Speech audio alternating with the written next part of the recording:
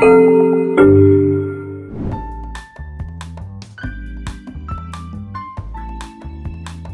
I'm Rory and welcome along to this studio short video. Today we're going to take a quick look at accessing reports via the native client. So here I am in the native client and I can click on this ComREPORT document icon here and do new logging window. This will show me a list of everything that's happened on the system.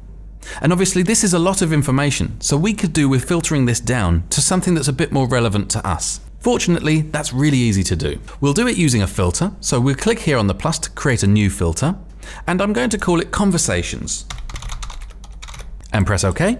Now to access the extended filter settings, I simply press the little down arrows. So here I have a drop down, I can choose from the various hours, days, weeks. I'll just choose days for now, and then the last day is fine. I want to search specifically on the message column here, so I'll press New under Filters. By default, it's chosen Source, which is this column. So we'll change this to Message. And then Begins With is obviously the first few words in the message. So we'll change this to Contains. And then I'll set this to Conversation. Okay, when I'm ready, I press the tick here to apply the filter. And then the play button here to apply the filter again.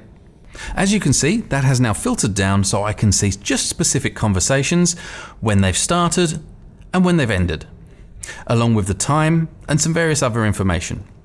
If you want to, say, do something a bit different, you could use barriers. For example, I've already created a barrier activity filter here, so we could choose this one and press Apply. And here we can see every time the barrier was raised, just in the last 2 hours. So let's go back to conversations quickly. Now for your final report, you might not want all of these columns. So it's really easy to choose the ones you want. Just simply right click and select Show Column Chooser. Now the columns that you don't want, simply place them in it as if it was a bin. So let's just reduce this down so that we just have time and message. I'll close this. Now if I would like to actually make a report from this, I simply press the Report button down here on the bottom right. This loads a very similar looking window. We've already done our settings, so all we simply press is Execute. As you can see, this has created a document that contains that information. Brilliant.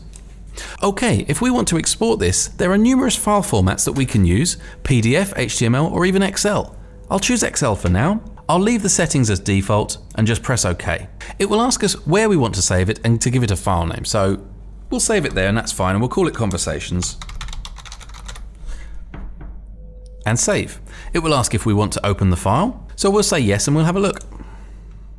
So as you can see, all of the data is placed here into specific columns. So now if you needed to convert it into a graph, it would be easy to do so.